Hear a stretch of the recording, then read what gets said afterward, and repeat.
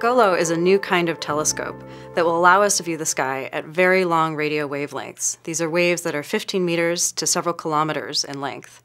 Because the waves are so long, we need a really big telescope to make detailed images of the sky. GOLO is therefore a constellation telescope made up of many thousands of spacecraft that work together semi-autonomously with limited input from Earth. GOLO will allow humans to see the universe in a new light, opening up one of the very last frontiers in the electromagnetic spectrum.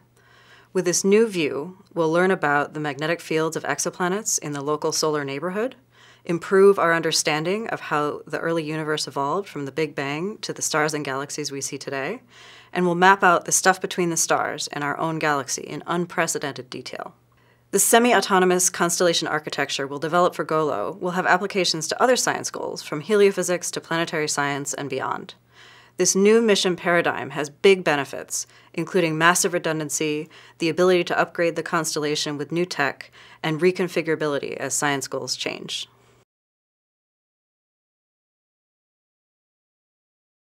Humans have built telescopes on the ground and in space that can see the universe across nearly the entire electromagnetic spectrum. Gamma rays and X-rays, through visible light and infrared, and even to centimeter radio waves. But we've never seen the sky at the longest radio waves, longer than about 10 to 15 meters or 15 to 20 megahertz in frequency. At these long wavelengths, Earth's ionosphere doesn't allow radio waves to pass through. So the question is, why haven't we built a space telescope to explore this part of the spectrum? It's because a telescope must be many wavelengths across to provide resolution. So a telescope that observes waves tens of meters to kilometers long must be hundreds of meters to many kilometers across. GOLO is an array of spacecraft spanning thousands of kilometers.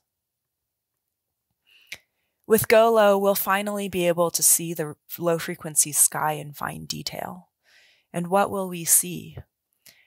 Exoplanets in the solar neighborhood, blinking on and off with radio aurora from their magnetic fields, interacting with stellar winds like fireflies in the dark. These radio aurora carry important information about their planets, whether or not the planet has a magnetic field, how strong it is, how fast the planet is rotating, and even hints about what's inside each planet. Studying exoplanet radio aurora and the magnetic fields that they trace is an important piece of the habitability puzzle, and it's a key science goal for GOLO. GOLO will first be delivered to low Earth orbit via a series of super heavy lift vehicles. From there, large transfer stages, here depicted, already used and jettisoned, will then propel GOLO from low Earth orbit into an interplanetary trajectory. The voyage will take about a year to travel the nearly 100 million mile distance. A large service module, representing nearly half the payload mass, is necessary to bring the whole scientific payload to its final operational orbit. Once there, the service module will execute an insertion burn and then be discarded. Onboard thrusters will then be used for deployment, no more than 1 meter per second of delta V per satellite, and station keeping, less than 2 meters per second per year per satellite. The final destination is the Earth-Sun L4, a gravitationally benign orbital configuration. The remote location, 93 million miles from Earth, means less radio frequency interference, which can otherwise threaten to overwhelm GOLO's sensitive measurements.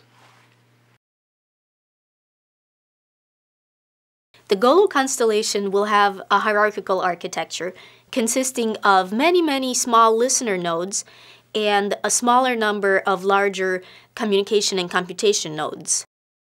The listener nodes are small, relatively simple 3U CubeSats. Their size is roughly like a loaf of bread. They collect data with their vector sensor antennas, store it in memory, and periodically send it to their CCN via a radio link. CCNs are mini-fridge-sized spacecraft which collect and compress data from multiple LNs.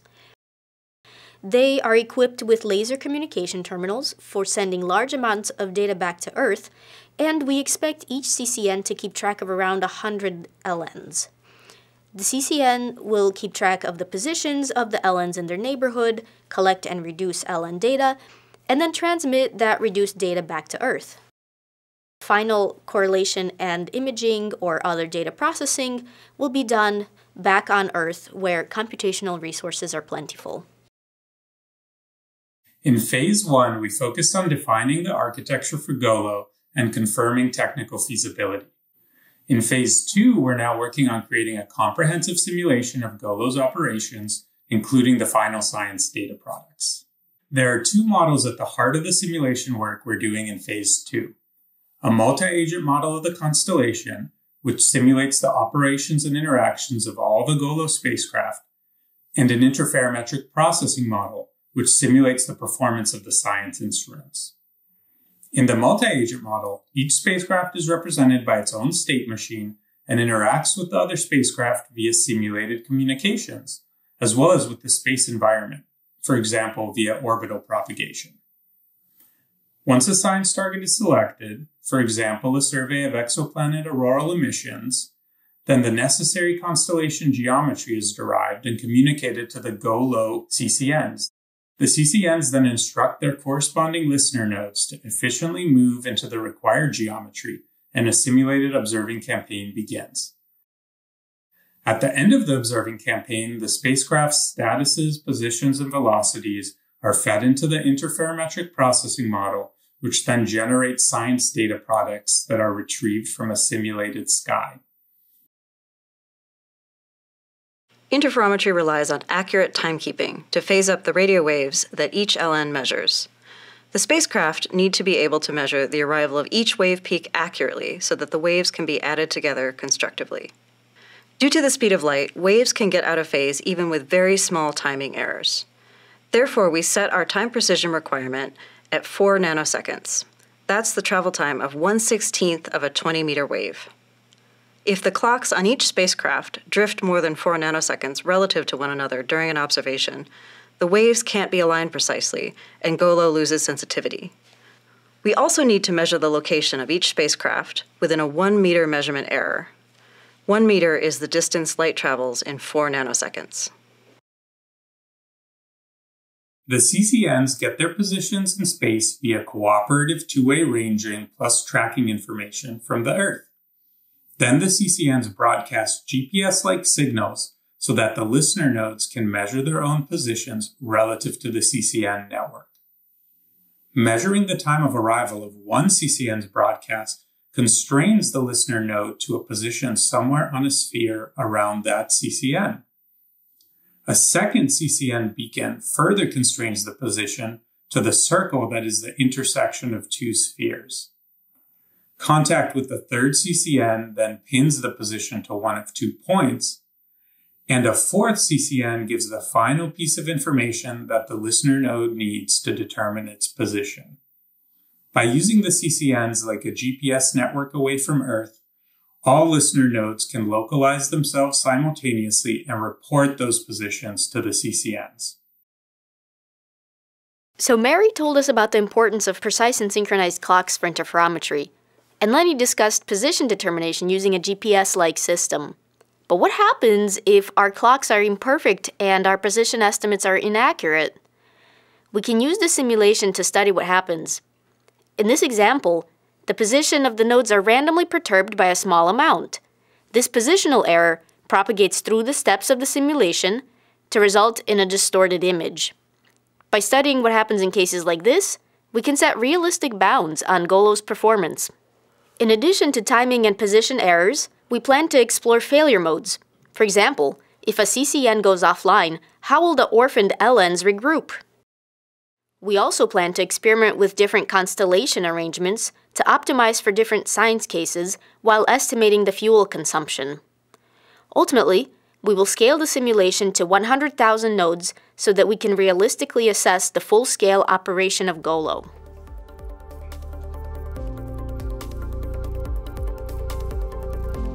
We're excited to continue developing the GOLO concept with an expanded team in Phase 2. We are grateful to the NIAC program for continuing to support this work.